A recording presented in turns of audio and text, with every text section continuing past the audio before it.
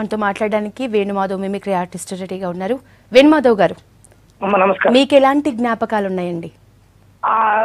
నాతో వేణు మాధవ్ గారు చాలా, అంటే వారు పెద్దవారు అయినా నాతో బాగా, అంటే దగ్గర ఒక సొంత కొడుకులా చూసుకునేవారండి వారు. వారితో నాకు అనుబంధం ఏంటంటే, నేను ఏకలవ్య శిష్యుని ఆయన.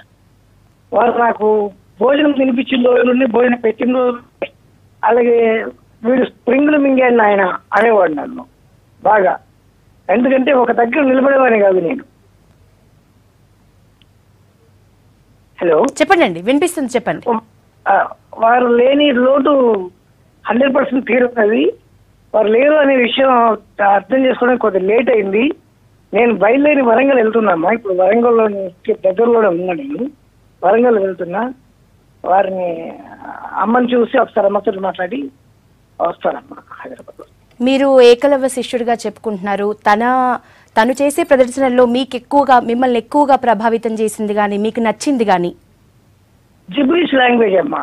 ఆయన any language he can speak, any language. అంటే అరబిక్ మాట్లాడతాడు, అన్ని మాట్లాడతారు వారు. ఏది కరెక్ట్ కాదు, అర్థమే. అది జిబ్రిష్ అంటారు దాని లాంగ్వేజ్ పేరు.